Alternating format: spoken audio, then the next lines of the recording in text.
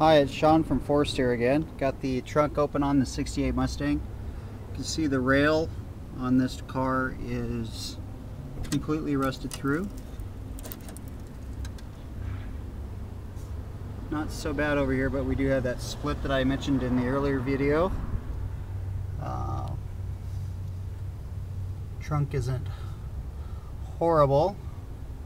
We have boxes of parts and so forth that Matt has put in here. We do have quite a bit of rust in this bottom panel here, you can see. So